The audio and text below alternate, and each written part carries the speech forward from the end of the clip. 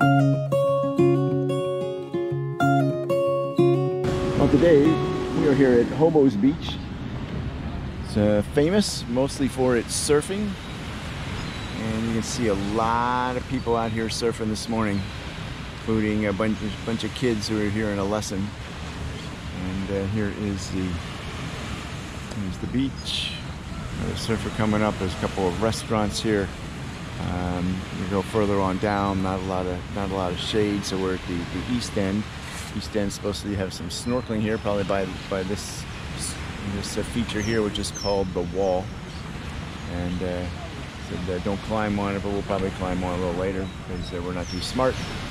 But we're sort of settled in here for a nice relaxing day at the beach after yesterday.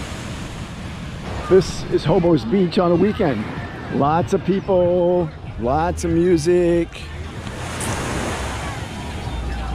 lots of people just hanging out in the water, doing the Puerto Rican thing of drinking their beverages in the water, just hanging out and talking.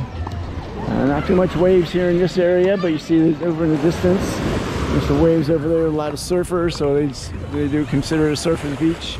And the beauty of this beach is, we'll just walk up here, is that there are multiple places, you know, to eat and drink. Cut through here a little bit and make right off of the beach.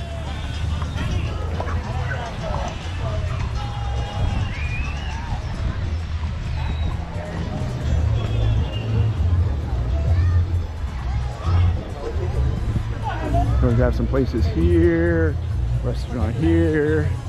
This one's still under construction, but there's even several up here. And top it off, there are some public porta potties, which Lisa said were quite clean. So you know, it's a nice place to come. Parking's a little limited, you know, on the street. Come early. There's some signs for people who say that you can park their house for $5. We haven't seen those yet, but here's the beach, here's the view, and it's a great place to come and hang out.